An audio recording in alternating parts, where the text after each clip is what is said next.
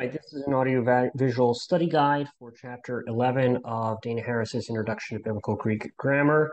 This is going to review the important concepts listed in the study guide at the end of the chapter in an audio-visual way.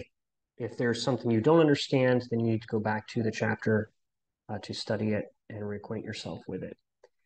So, aorist passives and the use of tense formatives. The aorist passive does not use the same form as the aorist middle. So the present middle and the imperfect middle use the same form as the present and imperfect passive, but the aorist does not. It has a new form. It uses secondary active endings, but it uses a different tense formative they to distinguish it from the aorist active indicative. Because the tense formative ends with a vowel, there is no need for a connecting vowel. So the way you form the aorist passive is with the augment epsilon, the aorist passive tense stem, in this case lu, aorist passive tense formative they, and the secondary active personal ending nu, which gives you the inflected form eluthane. The construction of passive indicative tense forms. The primary middle endings are used for both the present middle indicative and the present passive indicative. The secondary middle endings are used for both the imperfect middle indicative and the imperfect passive indicative.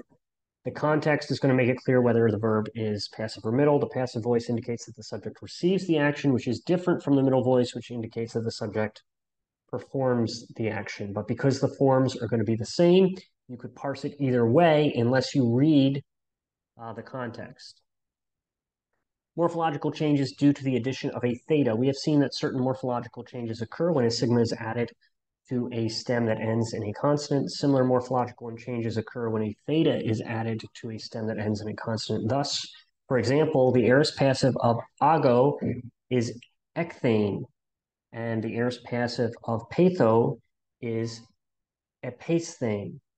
These are summarized below. So for the labials, pi, beta, phi, and pi tau plus a theta, you're going to get a phi theta. The dental for nu and tau, delta, theta, zeta, plus theta, you're going to get sigma thetas. And for guttural, kappa, gamma, and chi plus a theta, you're going to get chi theta. Ultimate and intermediate agency. Agency refers to the person responsible for a given action. Instrumentality refers to an object that is used to carry out an action. Ultimate agency, which you could also refer to as primary agency or direct agency, refers to the person who is ultimately responsible for an action. This is often expressed by a passive voice verbal form followed by hupo plus the genitive. Elthen Jesus kai e baptiste eston Jordanen hupo ianu. So if we just saw e baptiste, we would say Jesus came and was baptized, but we don't know by who. Eston Jordanen Hupoiano means by John. If you're up on your reading, but you're shaky on the grammar, you would still be able to understand that this was baptized in the Jordan by John. Ultimate and intermediate agency. We can also speak of intermediate agency or secondary agency, which refers to the person who carries out an action for the ultimate agent. This is often expressed by a passive voice verb followed by dia plus the genitive.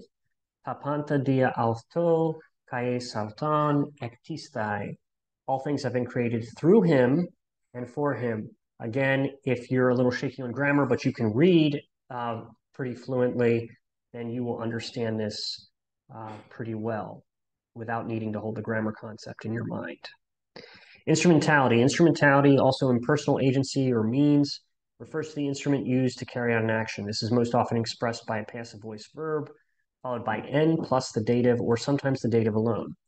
En eni pneumati hymes pantes eis hen soma e baptistemen. By one spirit we were all baptized into one body. Logizamatha gar dikaiusthai piste anthropon. For we maintain a person is justified by faith.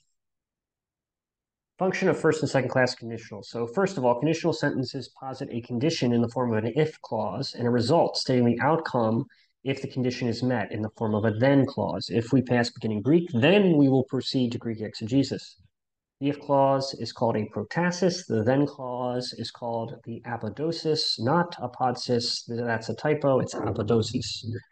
Greek conditionals are classified according to the presence of a or aon in the protasis and the presence or absence of the particle on in the apodosis. So for first class, if you have a plus any tense indicative, if it's negative, it uses an u. And in the apodosis, you have any tense or mood.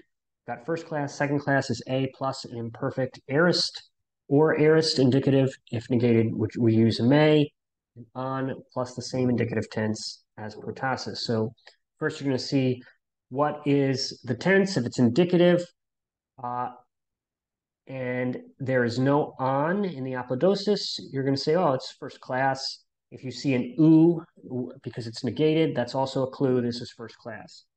If you see an a plus and it's imperfect or aorist indicative, then you're going to look in the apodosis for an on. And if it uses an on plus the same indicative tense as the protasis, you're going to say, oh, that's a second class conditional. Again, if negated and it uses a may, that's an additional clue. This is second class conditional. The function of first and second class conditionals then, first and second class conditionals are often used rhetorically or to posit a point in a larger argument. In first class conditionals, the protasis presents a condition that is assumed to be true for the sake of the argument, although in fact it may not be true. You've got to understand the context. So, e ha cosmos humas mise, kinoskete hoti eme proton humon memisiken. If the world hates you, then know that it hated me first. We know that that is true. E necroi uk egerontai phagomen kai theomen auriongar apotheneskomen.